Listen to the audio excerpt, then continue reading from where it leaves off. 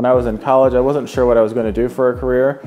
As I went through college, I did like sciences quite a bit, and I wanted to join a profession where I could help people a lot. And selecting medicine as a profession has allowed me to do that.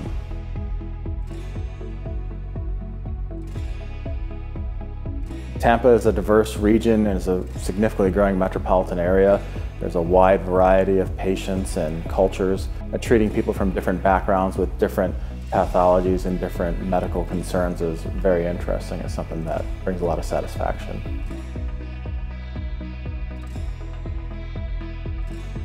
My specialty is neurosurgery, and I treat disorders of both the brain and spine with a focus on minimally invasive spine procedures. There are many procedures that I do offer. Most of the procedures are for degenerative disorders such as herniated discs or stenosis, which is narrowing around nerves that can cause pain or weakness. I also treat fractures of the spine or other traumatic injuries of the spine.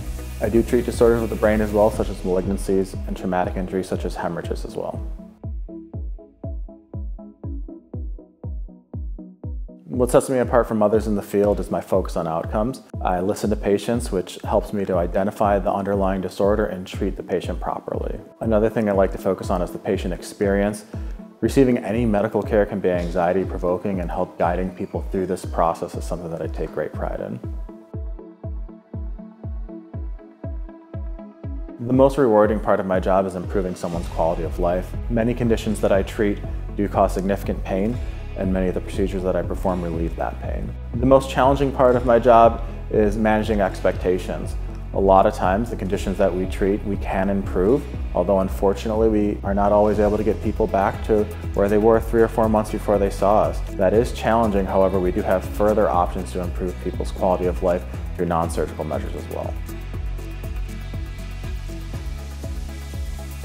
So prior to surgeries, the one thing I always do is review the imaging one last time, just so it's fresh in my mind. And then I do like a quiet operative environment, so then I'll turn off all music and all distractions in the room so that I could focus on the patient. So outside of work, I have several interests. I like remaining active. Cycling's a significant interest of mine, as well as running. I like many sports, most specifically soccer and baseball. I also like traveling, hiking, and reading.